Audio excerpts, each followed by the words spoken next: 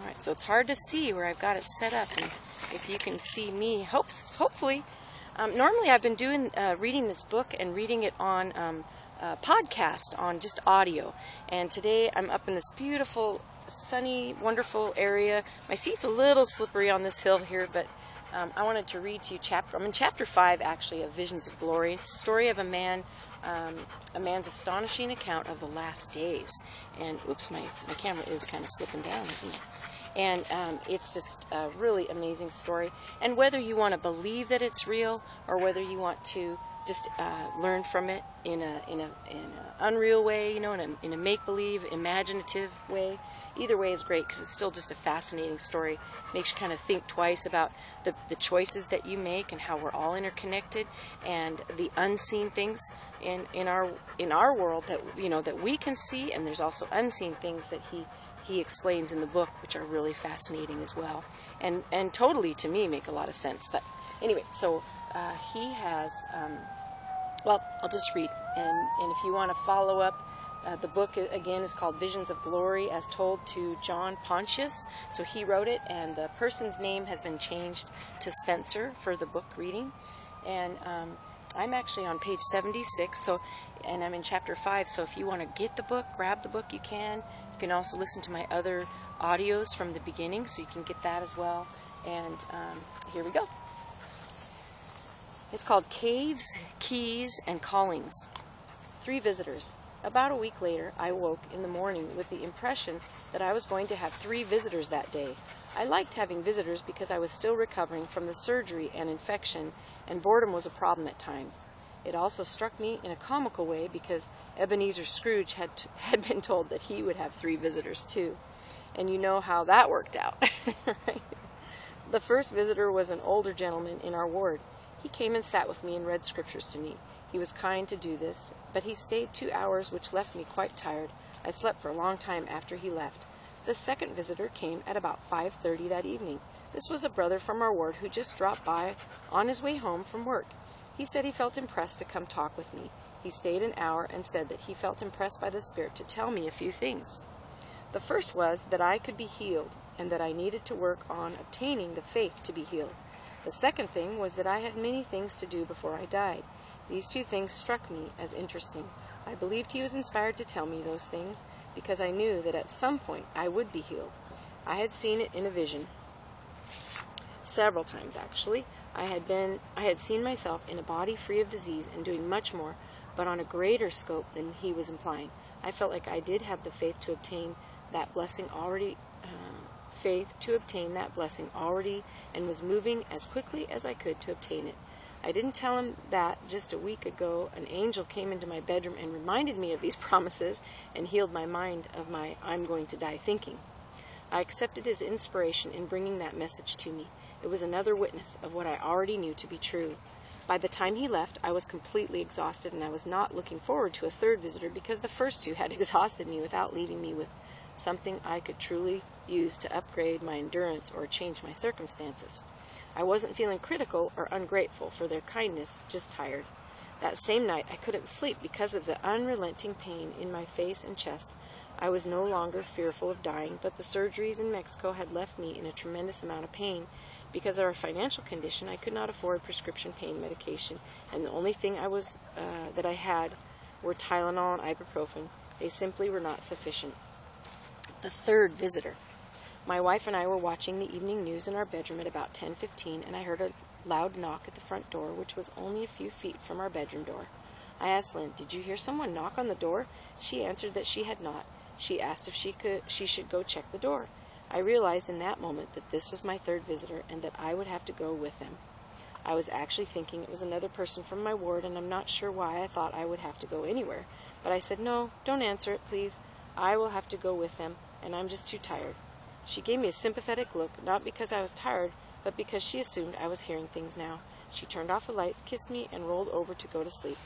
I couldn't sleep because of the pain and the exhaustion were so... turn the page. I couldn't sleep because my pain and exhaustion were so overwhelming. I know this sounds odd, but I really was too exhausted to sleep. I heard another series of knocks at the door. Whoever was at the door began knocking every few seconds over and over. I lay there thinking, if I get up, I will have to go with him. I finally began to realize that it might be an angel coming to take me from mortality. This was the ongoing war between my understanding of my physical condition and what the beautiful angel had so powerfully taught me, that I was not going to die. Up until now, my faith had been stronger than my thinking, but on this particular night I found myself once again wavering. I chided myself and anchored my faith once again. I must have fallen asleep because I awakened at 12:50 a.m. to someone knocking again on the front door. It was not an impatient knock, but just sounded like someone knocking. This time I realized that the knocking was on our bedroom door, not the front door. I knew it was not one of the kids because the knock was stronger and higher up on the door. The thought came to me again that maybe this was part of dying, and I would have to go with them. I realized that I was soaking wet from perspiration from the few hours I had slept. I felt desperately ill, the kind of ill where you are too weak to raise your arms or to cry out for help. I had incredible pain in my chest again, despite what the beautiful angel had told me. I knew I could not live much longer without a miracle, which I did expect but had yet to receive. And still the knocking on my bedroom door continued to resound with it, intermittent and insistent knocking. I immediately left my body. I think my body was just too ill to keep my spirit within it any more. I moved upward and out of my body to a sitting position on my bed. I looked back to my right and could see my face and shoulders propped up on the pillow. My face was pale with a look of pain, and my body was not breathing. I felt so grateful to be out of it. The pain had stopped, and I felt full of energy and vitality. You have to remember, I had died twice before, and this time the relief I immediately felt by being out of my body was almost like a drug. It infused me with euphoria and liberation. I was so grateful to be out of that sick, pain-racked body. I was rejoicing, and I felt far more than thrilled. I was jubilant, even though I fully expected to return to my body and live on to complete my mission. I could not doubt the angel's words, but for this moment I was overwhelmed with gratitude to be pain-free even for a while. I stood effortlessly and walked to the door to answer the knock. I looked back at my body, which was still lying in bed beside my wife. I felt connected to my body as if a divine rubber band had connected us. I knew that this was the spiritual assurance that I would be back. This was not death, but another chance to learn and see the things of God. Got an alarm going, or a siren going on down there somewhere. My angel guide. I tried to open the door and could not. My hand passed through the doorknob, so I walked through it. I found myself facing a pleasant-looking male angel. He was an angel of light and had the full brightness of the other angels I had seen who had come to minister to the newly dead. But the instant I looked upon him, I knew that he had not come to take me from the earth. He was not the grim reaper, so to speak.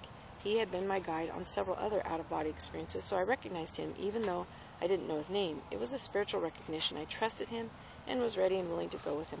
The angel spoke to me verbally, not to my spirit, as in other instances. He had a body and was not a spirit. I realized that I now in my spirit self, was less substantial than he was. He held out his arm and said, "Are you ready to go?" I replied most gratefully, yes. Unlike the other angels who had just floated through the walls and doors, he opened my front door by turning the knob and walked outside. It was daytime outside. It didn't even seem odd that in my bedroom it was a little before 1 a.m., and outside it was midday. What I concluded from this was that I was now in a vision, even though this felt real and tactile. The angel closed the door to my home. We walked down the front steps and started walking down the sidewalk. He was on my right with his arm through mine. I could feel him and the warmth of his arm. It felt so good to walk again. I hadn't been on my feet for weeks and had been ill even longer. It felt marvelous to do all of this without pain or fatigue. I felt as if I could walk without effort for days. I felt exuberant to be with him, like a little child who wanted to express his happiness by running, jumping, and laughing. I didn't, of course. I wanted to remain with him. I understood that he had something to teach me. We kept walking a long distance. We walked past businesses and houses. Cars passed us on the street, and people walked past us on the sidewalk. I am sure they couldn't see us because we stepped off of the walk to let them pass. It was a visionary experience, but it was very realistic. There was a light breeze, and I saw that the breeze was blowing the angel's hair and affecting his clothes. I looked down at myself and realized that I was in my pajamas. I didn't feel awkward at all, but I noted that I could not feel the breeze, and it was not affecting me or my clothing. I thought, how strange. Here I am in the presence of an angel, and he's the one with the body, and I'm the spirit, and we're walking on foot up into the mountains. It was marvelous to me. I wanted to question him, but I felt like I should wait. I felt no labor or fatigue.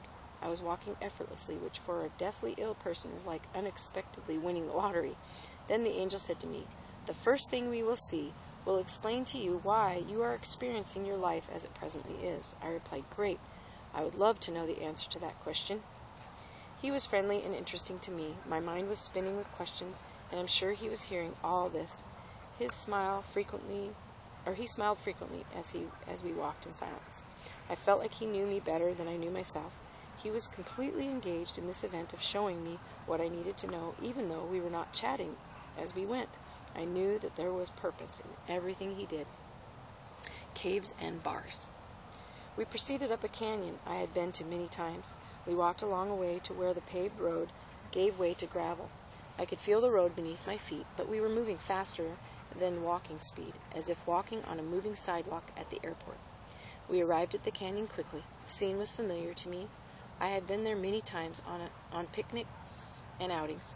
As we stepped onto the gravel, the scene changed to a different set of blue-gray mountains with tall cliffs facing me, with 3 towering mountain peaks jutting into the sky about the cliffs. The sky changed to a more sunset hue, even though it was midday. There was a stretch of water between where we stood and the mountain, as if we were on some island out in an inlet looking at the mainland. I could smell the ocean air and heard the waves breaking on the cliff face. I did not know where the vision was taking me. I was given to understand that I was now looking into the future at what the purpose of my life would be. I concluded that I was seeing a type or a metaphor of the purpose of my life, not actual events that would happen just the way I was seeing them. But I also understood that the mission being suggested by this metaphor would actually happen, if not exactly as I was seeing it now. I began to see our surroundings through spiritual eyes as the angel was seeing it. He asked me, "Do you see the mountain?" "Yes." "What do you see?" I walked closer. There were lights high up on the mountainside. Finally, I realized they were coming from the mouths of 4 big man-made caverns. The caverns were made about 12 feet tall and about 150 feet wide at their opening. The openings had bars on them as if they were prisons. The caves extended deep into the mountains, with doors leading beyond what I could see. The 4 caverns occupied most of the mountainside. I replied, "I see 4 large chambers cut into the mountain with bars on them. What does it mean?" He replied, "We need to come closer." The view changed instantly. I found myself standing right in front of the bars on a wide ledge between the bars and the cliff face. We were high up in the mountainside. There was a wide but steep road descending down to the valley below.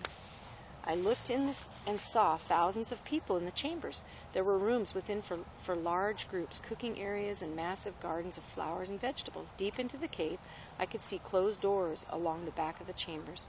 I assumed they were bedrooms, storage rooms, and other necessary accommodations.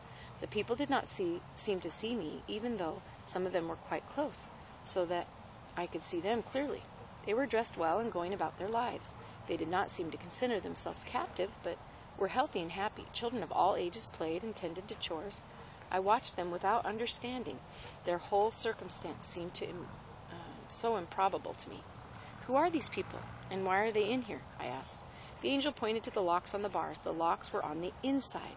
They had locked themselves into the caverns, and the bars were of their own construction. "What does this mean?" I asked the angel. "Why have they locked themselves in the mountain?" He smiled and replied, "That is right. These individuals have locked themselves away because of the persecution, abuses, and mistreatment they have endured from religious organizations and from the abuse of governments and the authority of the world." I perceived that this was both a good and a bad thing. They had isolated themselves from the world, but they had also isolated themselves from further light and truth. I asked, "Why are you showing me this? What does it have to do with me?" Then he showed me in vivid detail the pains and sufferings and abuses these people had endured while living on this earth. They had been persecuted and killed for generations before they found a way to separate themselves from the world. He said, "Only individuals like you, who have been willing to undergo similar pain and abuses as these people have, will they ever listen?" He said, "Only individuals like you, who have been willing to undergo similar pain and abuses as these people have, will they ever listen to and trust? You must continue to drink of this bitter cup and not become bitter yourself. This will give you the experience and knowledge you need so that when you are called to work with these people, they will trust you and recognize in you that you are a fellow sufferer and refugee from persecution. These sufferings and your personal triumph over them will be written on your very soul and into the sinews of your body, and they'll recognize it, and they'll trust you.